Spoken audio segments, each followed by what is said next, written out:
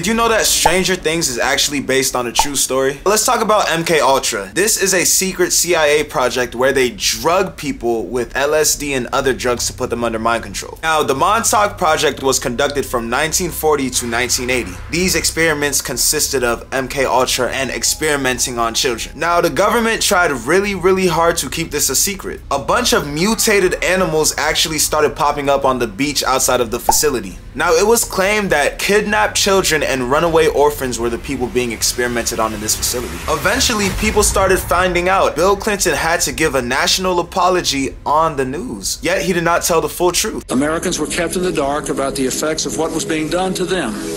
The deception extended beyond the test subjects themselves to encompass their families and the American people as a whole. Make sure you guys like and hit that follow button for more videos. Also, tag your best friend below and see what they think about this video.